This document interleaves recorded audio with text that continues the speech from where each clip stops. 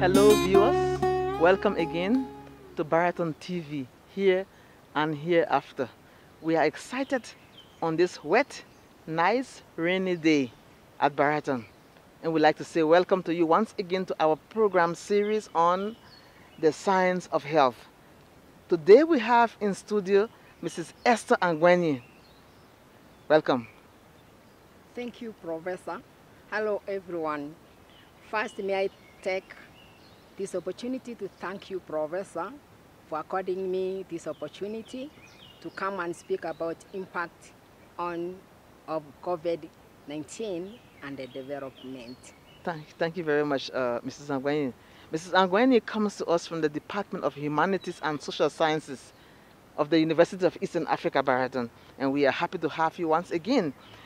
Actually, her area of study is development studies, and today our focus will be on development studies, an area really dear to my heart. I love to talk about development studies, and we are going to ask Mrs. Angwenyi today.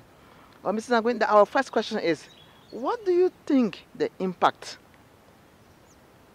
of this COVID-19 will have on development, and particularly this lockdown period? Do you think it has any impact on development in society in general?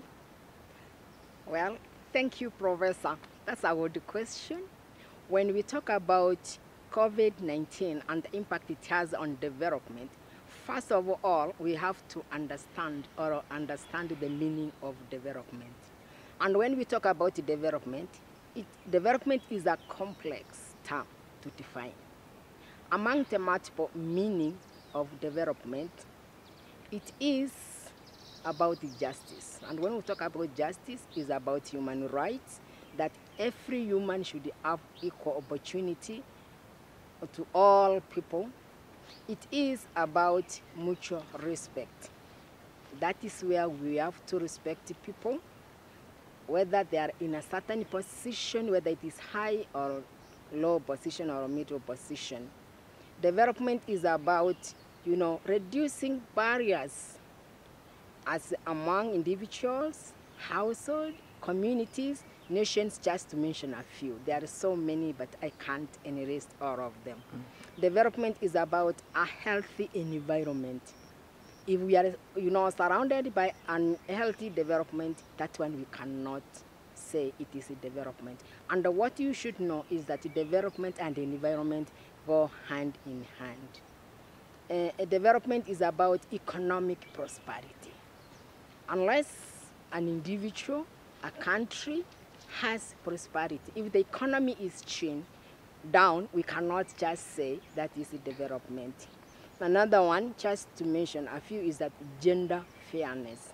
You find that sometimes the concept of gender equity refers to fairness of treatment for women and men. Not only for women, it's because sometimes we take, we say that, when we talk about gender, it's only about women, but it's women, both women and men.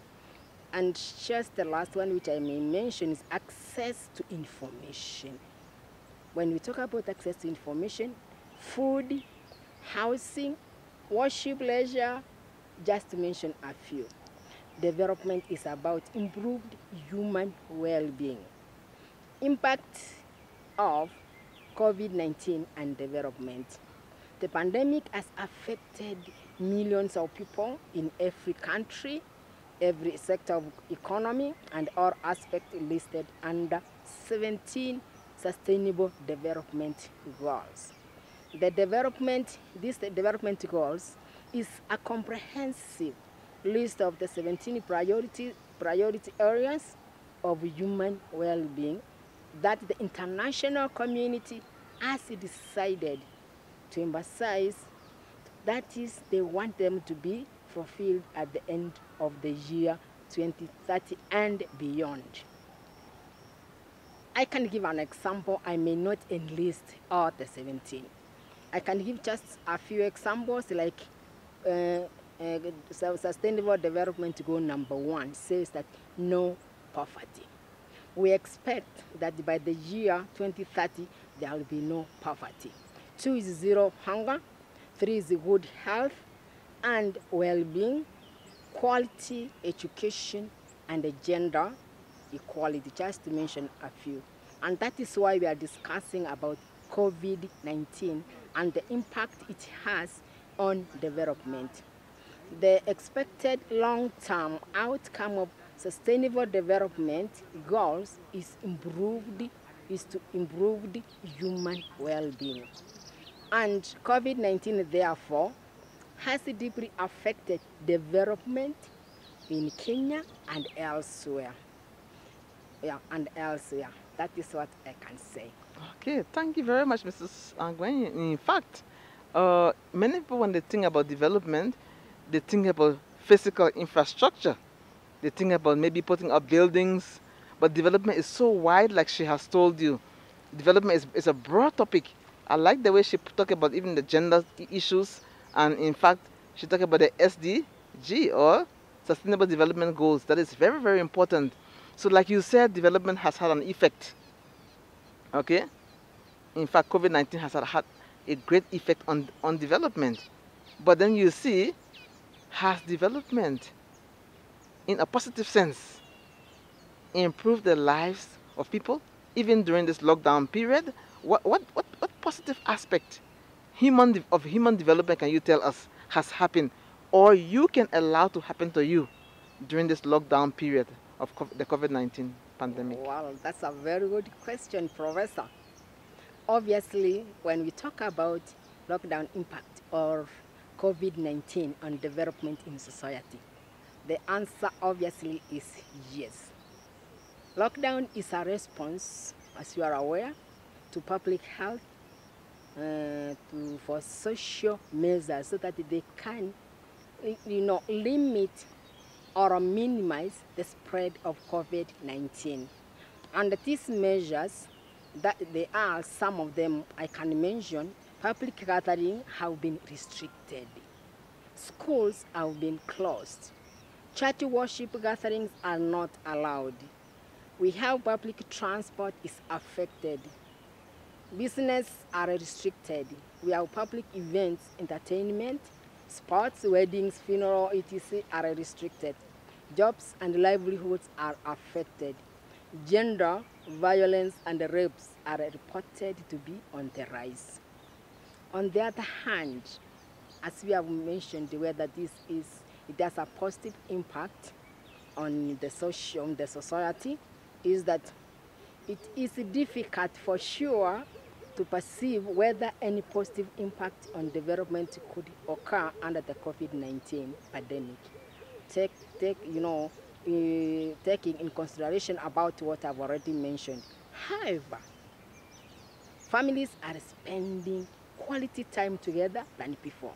Mostly families, maybe parents could go to school, to work, children go to school, and by the time they come, they don't even see their children. But this time, that is one of the positive impact it has. Many could be appreciating the new normal of work from home.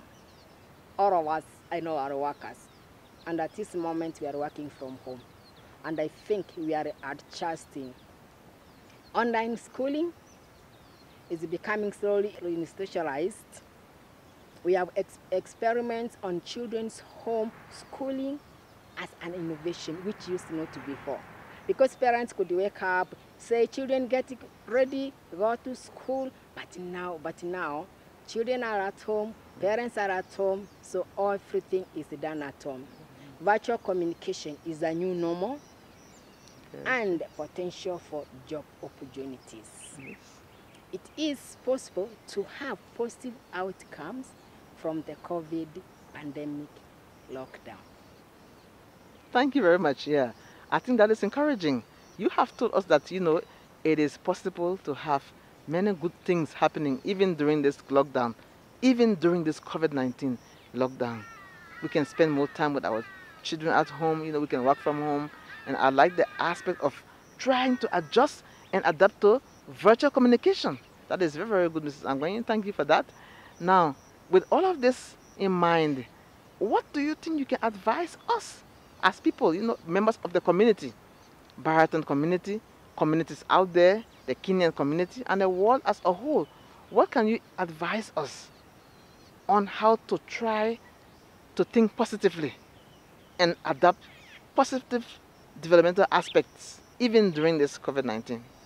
Probably before I got to that question, if you can allow me, maybe I can chip in one of the points, because you know, the way people are staying or they are locked down, we have what we call non-physical human development of lockdown, and it has the, you know, an impact on the health of the people. So COVID-19 lockdown has had marked psychological and cognitive impact on individual and the way we work. We could see that emotional and psychological challenges to parents and children relationships because of that staying at home. You know, sometimes like when you have these teenagers, when mommy and daddy tells them this, you know, sometimes they don't want. Effect on welfare of prisoners. Sometimes these are vulnerable people. We don't take time to think about those prisoners who are in prison, what is their welfare. Emotional association with access to government services. Previously, we could go to a government office if there's something which you want them to assist you, but now, from home, how are we going to access these services? Social conflicts. What about mental well-being of the health workers? It's too much for the health workers, because even them as human beings are being affected. Probably now, to come to your question, the way you are saying, the advice I could give to the community is that we need a positive outlook to challenges brought about by COVID-19. We need to pray for divine intervention. We have to pray for resilience as we face the new normal, because life is not going to be the same. It's not going to be the same. Care for the needy in the community is now most urgent, because there's nothing which is going on, no jobs, nothing. So we have so many needy people, so we have to take a step to take care of them. We should encourage homegrown participatory solutions. Thank you very much. Yes. And the last one is that redefine what sacrifice means in the new normal. Thank you very much, Mrs. Sangweni. I just want to thank you so much for this, because you have actually drawn some link between development and health, and that is important to us. So you believe that our health can improve if we do some of this, we carry out some of these activities? Obviously it is, because you see now our life is not going to be the normal life we used to live. It is possible if we put them, because health, the one which I talked about, the development, is a wide area, and health is included. Correct. Yes. Thank you very, very much. So, viewers, there you have it. She has talked about development and its effect on the society. She has talked about the impact of COVID-19 on development, even in society, and many aspects of development. But she wants to tell you that development has a connection with health also. If you engage in some activities, helping people out there to improve the lives of others, your own life can be satisfied by that. Thank you once again, Mrs. Zangwani, for being in the studio. Thank you, Professor. We are Baraton TV, here and hereafter, coming to you from the beautiful campus of the University of Eastern Africa, Baraton, Nandi County, Kenya. Thank you. Thank you, Professor, again. Okay.